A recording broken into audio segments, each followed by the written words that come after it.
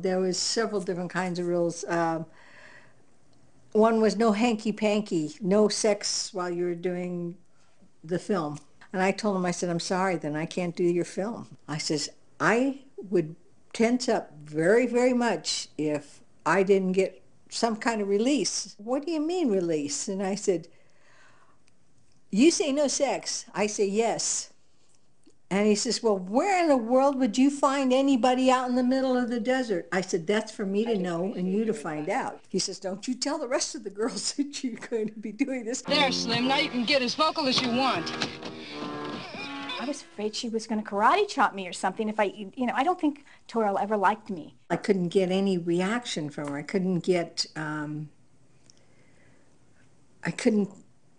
her to give me what I needed to bring the part out, you know.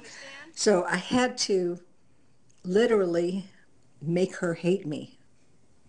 And I did. I scared the living crap out of that girl.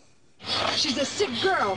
You need rest, honey. A lot of rest. But that was all the role, so it was perfect. I was in the world of being afraid and disturbed almost, you know, that was the world I lived in. The fact that this was really happening on the set was somewhat gave me more impetus to keep going. I never realized Laurie got afraid of me because of the same thing. I think maybe she was just in character. People have said she's like a nice person, but she's never given that to me, but I'm sure she is. But I never knew if she really would do something for me and come to me in the middle of the night and chop my head off.